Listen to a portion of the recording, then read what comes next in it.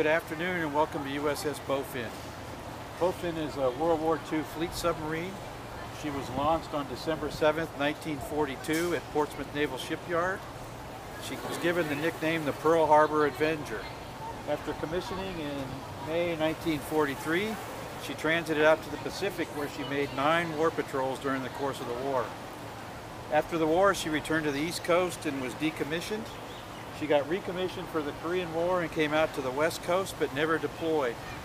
She served as a training ship in the Seattle area through the 60s and in the early 70s was designated for scrapping. But through the efforts of the Navy League and Submarine Force leadership at the time, she was donated to the Pacific Fleet Submarine Memorial Association. She's been on public display here in Pearl Harbor since 1981, and just this past spring we had our 9 millionth visitor on board. So let's board the Bowfin.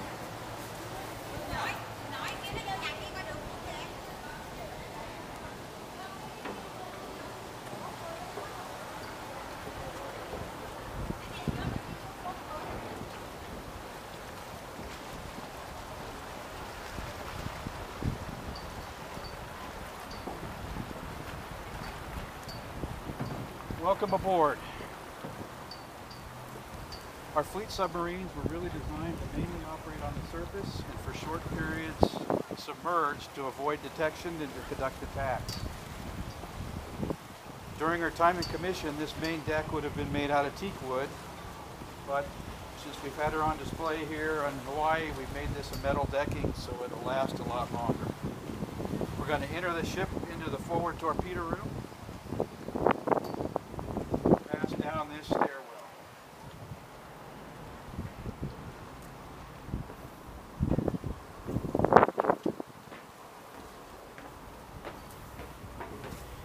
Watch your head here.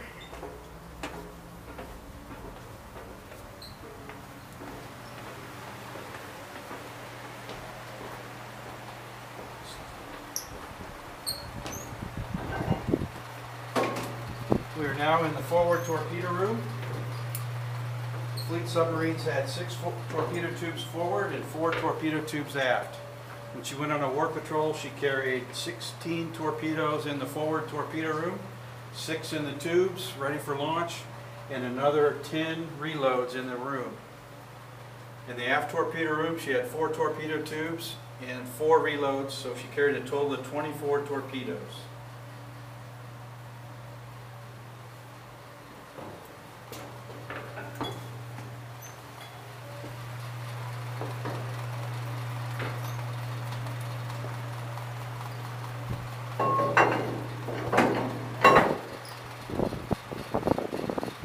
The aft end of the torpedo room is the officer's shower and bathroom, or head.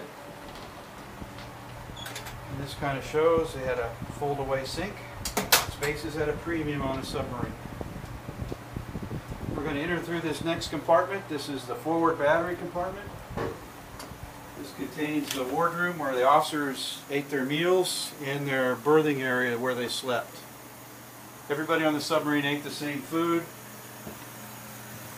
And underneath this area was a forward battery, 126 cells. There was a second battery in the aft berthing area for the crew.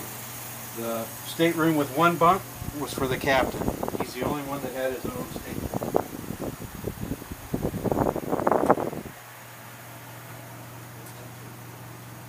Right next to the captain's stateroom is the ship's office, where one man worked and maintained all the admin for the crew. We'll now enter the control room.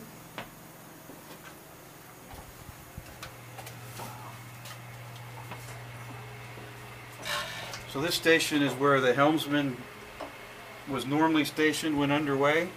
He had all of the equipment he needed to steer the ship and to carry out the orders for speed given by the officer of the deck or the captain.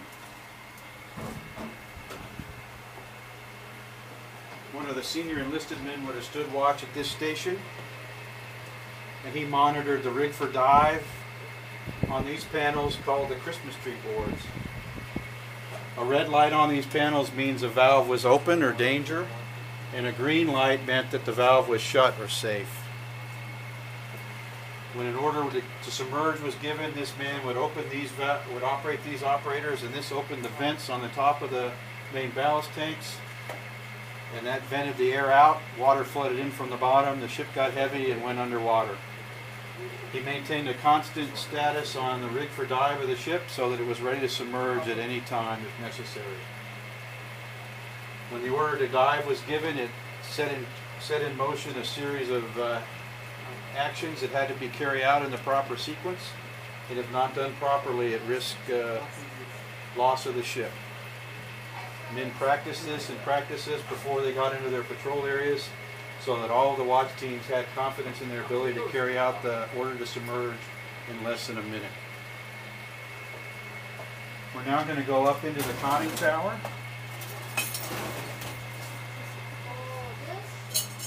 Oh, it's already unlocked. The conning tower is an 8-foot diameter standalone pressure hole above the main pressure hole of the ship, where all of the equipment to carry out an attack exists.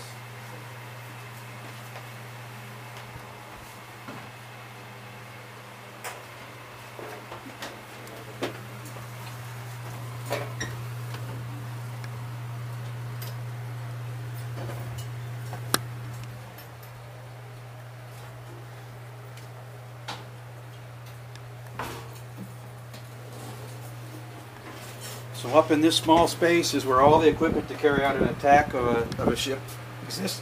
Excuse me. There's another helm station so the helmsman could be closer to the captain so he could immediately respond to his orders for course and speed during the course of an attack. Above the conning tower is the hatch with access to the bridge. Up here in the conning tower is all the equipment needed to carry out an attack for the ship. This is the ship's sonar system.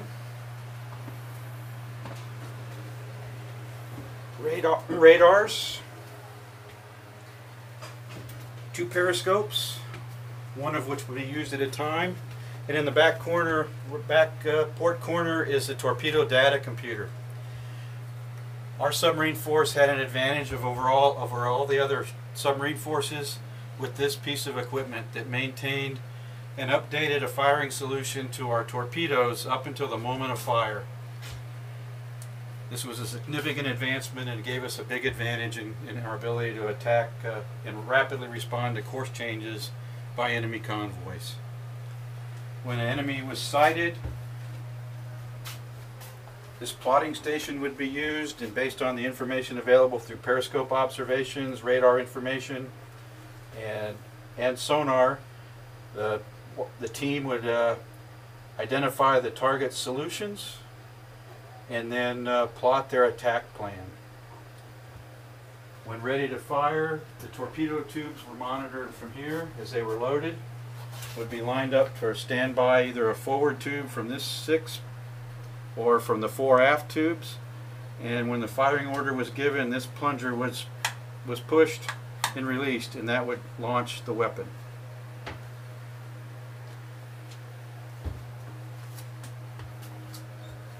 Most of the successful attacks during World War II were carried out at ranges of less than 1,500 yards. Our submarine force only comprised about 2% of our total naval forces during World War II, but were responsible for sinking over 60% of the Japanese merchant shipping and over 30% of the Japanese warships. It came at a prevy price. We lost 52 submarines and over 3,600 men during World War II. And Bowfin here is a living and breathing memorial to all those men and ships. We're going to climb back down from the conning tower, back into the control room.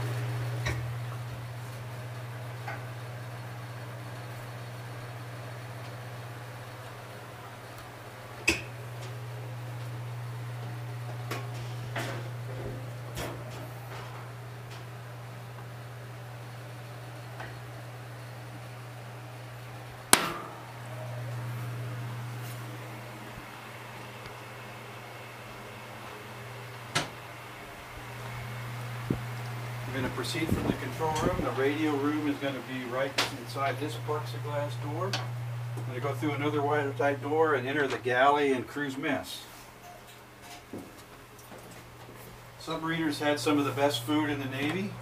And this small galley was manned 24/7 when the ship was underway, preparing 4 meals a day.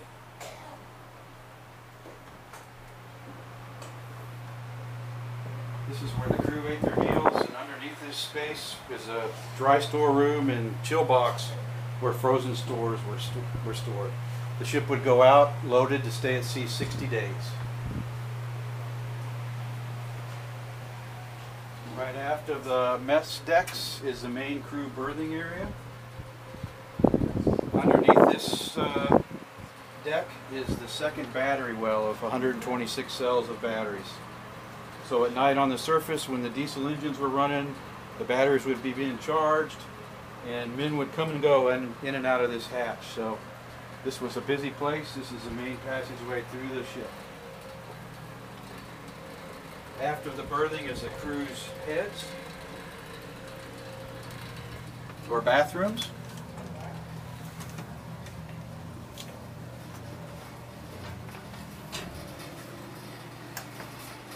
And the next compartment is the forward engine room. 2 of the 4 main diesel engines are in this compartment. The diesels, this was a diesel electric submarine, so the diesel engines operated a DC generator that produced DC electricity for the power of the ship and to move it through the water. Also in this compartment are 2 vapor compressor stills, and these made fresh water for the crew. But the priorities for the water were to keep the battery cells watered and to have pure, clean water for the galley.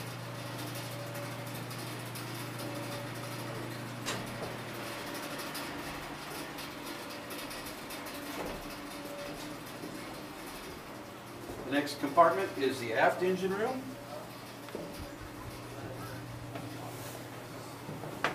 Two more main diesel engines in this compartment. Each engine was 1,500 horsepower. And Bowfin had to be on the surface for her diesel engines to run. So anytime she was submerged, she was strictly on her battery power. Underneath this deck is an auxiliary diesel engine, so that if all 4 engines were needed for propulsion, main engines were needed for propulsion, she could charge her batteries.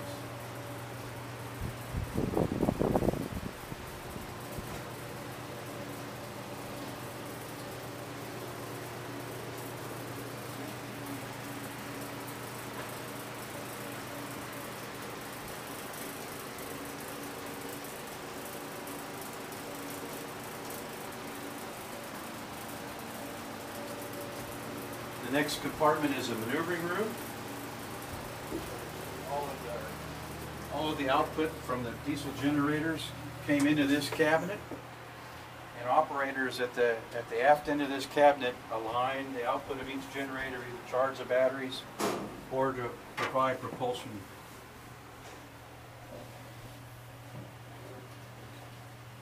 Up to 1.2 million watts flowed through this cabinet when the ship was at full power.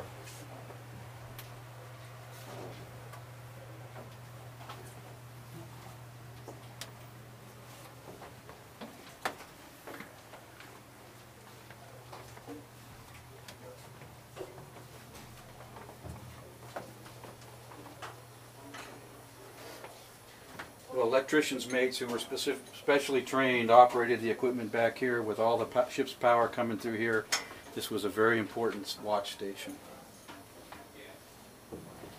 And finally we enter the aft torpedo room. There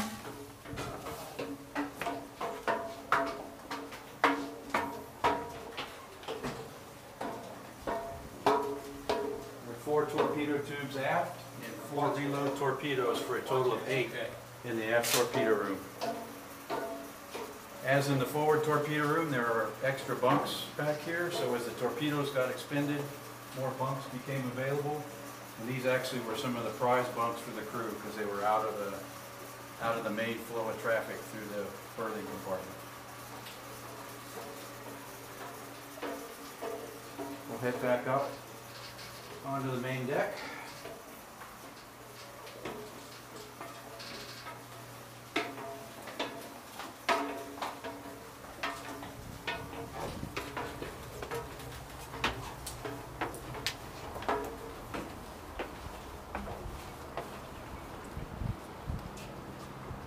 Head up to the 5-inch gun.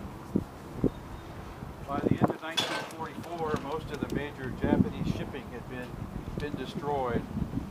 And as we advanced on the main island of Japan and were able to carry out airstrikes, submarines' missions changed.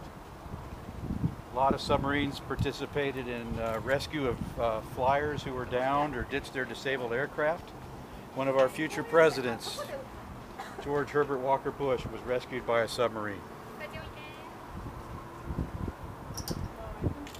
This 5-inch deck gun was used to engage small merchant ships not worthy of a torpedo.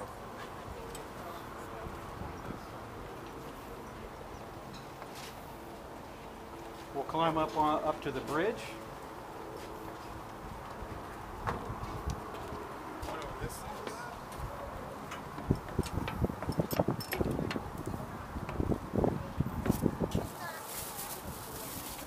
Does it say that? Yeah. Up on the surface, the senior man in charge would have been the officer of the deck. He would have been manned up here at the forward end of the bridge. Lookouts would have been on both sides of the bridge, and most ships sent men higher, even in calm seas, to get a better height of eye to see further out on the horizon. When the ship was on the surface, the safety of everyone on board was in the eyeballs of the lookouts and them carrying out an effective search. The order was given to submerge. The goal was to be safely submerged in under a minute. The officer deck would initiate the order from up here, and all of the men would then head down. Some of them had to come down from the shears down in through the hatch, and the officer deck had to count the heads as each man went down, and he was the last man to go through the hatch. He pulled the hatch shut and made a report: last man down, hatch secured.